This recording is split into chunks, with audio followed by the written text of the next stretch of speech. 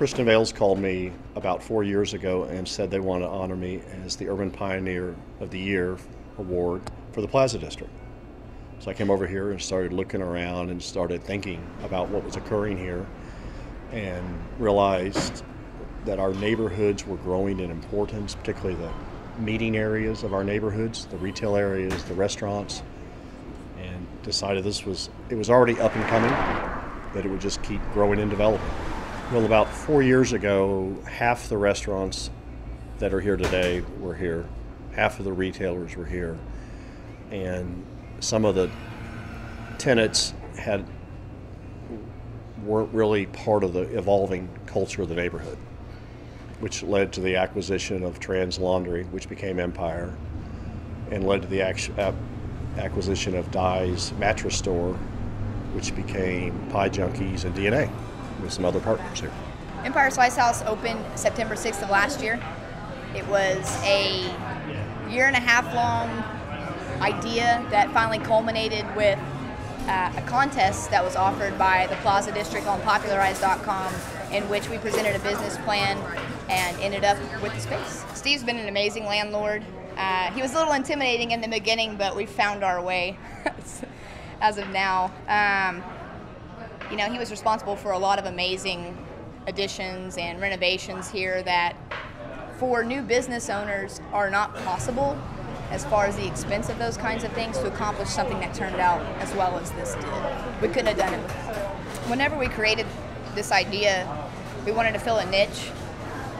We wanted to be able to attract all kinds of people, and I really think we've accomplished that, not only because of the district that we're in, attracts all kinds of people, but also our pricing really allows for all walks of life to be able to come in here and have just one slice for $3.50, or feed their entire family for under $25 is a pretty novel idea. It's been really we've been really pleased with the response from everyone so far.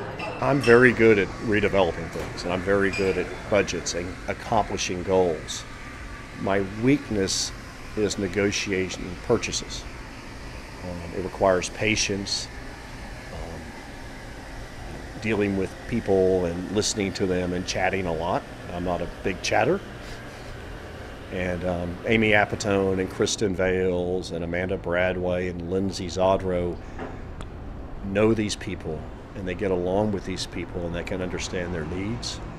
And the purchases of the Dye Mattress building and the Tran Laundry and the Shattuck Shopping Center, they were slow processes. The Dye's Mattress building was filled to the brim with used mattresses. You couldn't see in there. It was just pretty much filled with junk, and they were still operating business, but there would be used mattresses out on the sidewalks, and it was just really an eyesore for the district.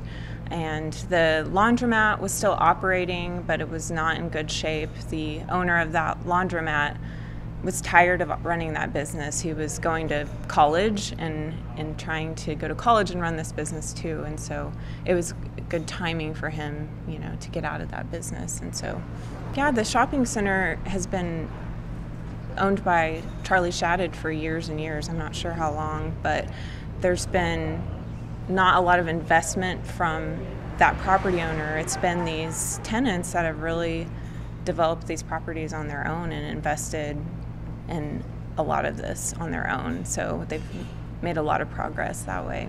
I'm really excited about the opportunities for our retailers in this particular center to grow as businesses.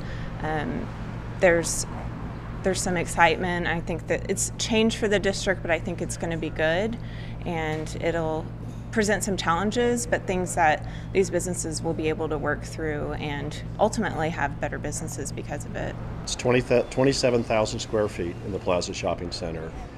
I was attracted to it because as you look at the integrity and growth and development of this district, this was the biggest chunk that needed some tender loving care. Always before, I've done infill into empty buildings, and that's relatively easy. What I have now are existing very good tenants that are important to the mission of this district. And so what my challenge is to help them grow their sales. I think I can help them grow their sales by 20% is my goal in the next year, with some help and some input from people. And also I have some deferred maintenance to take care of. think when you invest, there's two ways to invest. One is obviously return on your money, and that's very important. But I think as a person grows and matures, it's great if you can also evolve into what is social investing. And part of your return is helping make the community better. And this project, a lot of it is helping making this community better, because the retailers that are here and the restaurants in this strip shopping center are already strong.